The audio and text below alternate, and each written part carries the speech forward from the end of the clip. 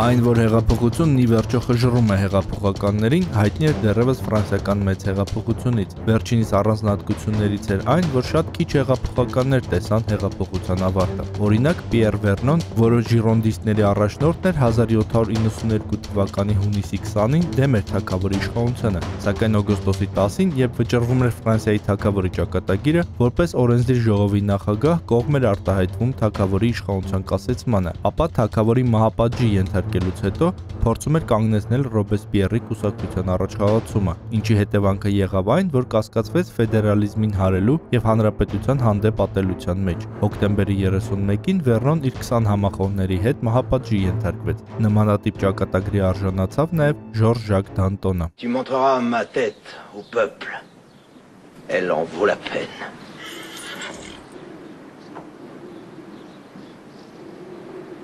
Դանտոնն իր համախոհների հետ դեմ էր արտահայտվում հեղափոխական տերորին, կոչ էր անում լեզու գտնել արտաքին թշնամու հետ, որպեսզի երկիրը կարողանա շունչ քաշել, ինչի հետևանքով մեղադրվեց հեղափոխության թշնամիների հետ համագործակցության մեջ եւ կարճատև դատավարությունից հետո մահապատժի ենթարկվեց նախկին դաշնակիցների կողմից։ Հեղափոխությունը խժռում է իր զավակներին, ասաց Դանտոնը գիլյոտինի մոտ կանգնած։ Հատկանշական է, որ նույնիսկ հեղափոխական արժեքների պահապան Ռոբեսպիերը եւս դաժան վախճան ունեցավ։ 1794 թվականի հուլիսի 27-ի Թերմիդորյան հակահեղափոխական խռովությամբ տապալվեց Յակոբինյան դիկտատուրան։ Ռոբեսպիերը եւ իր մերձավոր զինակիցները ձերբակալվեցին եւ առանց դատի գիլյոտինի ենթարկվեցին։ Капиталисты Англии, Америки, Франции ведут войну против России.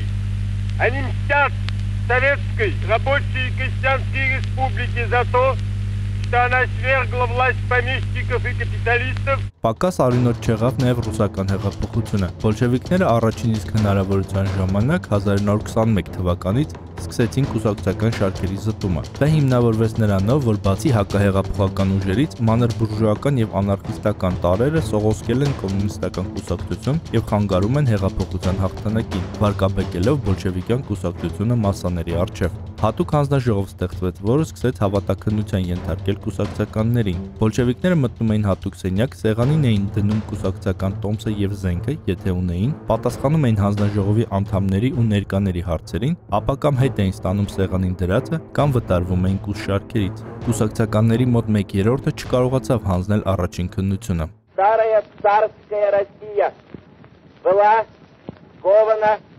воедино железным обручем насилия и произвола. Հետագա տարիներին բոլշևիկյան կուսակցության ներսում առաջացան որոշակի խմբավորումներ, որոնցից ամենից հայտնին Լև Տրոցկու-թևն էր, որին պայմանականորեն կոչում էին ձախ ընդդիմություն կամ ռուսերեն ձևակերպմամբ լևոուկլանիզմ։ Տրոցկու արտաքսումից հետո նրա համախոհները դաժան հաշվեհարդարի ենթարկվեցին։ Ձախականությունը լուրջ մեղադրանք դարձավ գնդակահարության կամ աքսորի ենթարկվելու համար։ Այդ մեղադրանքով դատապարտվում էին նույնիսկ նրանք, ովքեր Տրոցկու համակիրը չէին եղել, այլ կասկածվում էին ներքին ընդդիմության մեջ։ 1921-1933 թվականներին միայն պաշտոնական վիճակագրությամբ կոմունիստական կուսակցությունից հեռացվեց ավելի քան 800,000 մարդ։ Ուբրալոտ խավերդովանի, ეს იყო ვარდების რევოლუცია საქართველოში,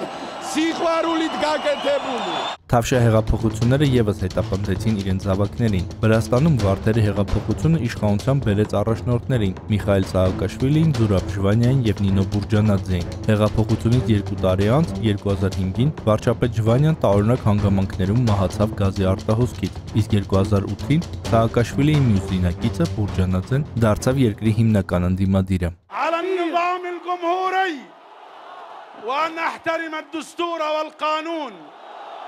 وأن أرعى مصالح الشعب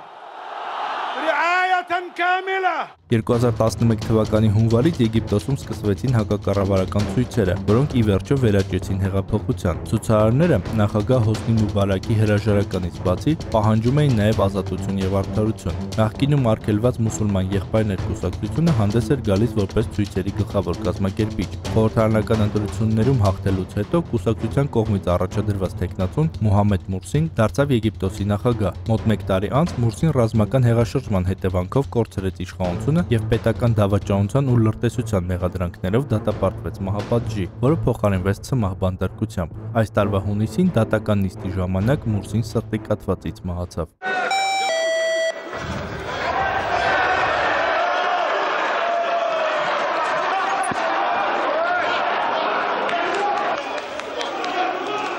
Ուկրաինական հեղափոխության առաջնորդներից մեկը Արսենի Յացենյուկը եւս մարմնավորում է հեղափոխության նորօրյա զավակի կերպարը, զբաղեցնելով տարբեր պաշտոններ ու լինելով անգամ Յանուկովիչի կառավարության անդամ, հեղափոխությունից հետո Յացենյուկը գլխավորեց ուկրաինական կառավարությունը։ Բազմաթիվ սկանդալներից եւ ըստ էության քաղաքական ձախողումից հետո 2016-ին ինքնական հրաժարական տվեց, ինչով կանխվեց $3 միլիոն կաշառք ստանալու մեղադրանքի առաջադրումը։ Գևորգ Էմին-Teryan, Սուրանկյուն։